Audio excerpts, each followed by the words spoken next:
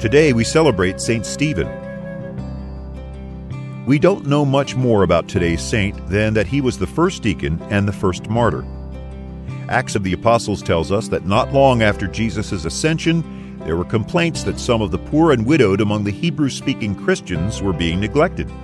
The apostles chose Stephen and 6 others to help oversee their needs. It's recorded that he was a leader of the Greek-speaking Christians filled with grace and power, who also worked miracles, preached, and baptized. A gifted speaker, Stephen held strong views about the church and never shied away from debate.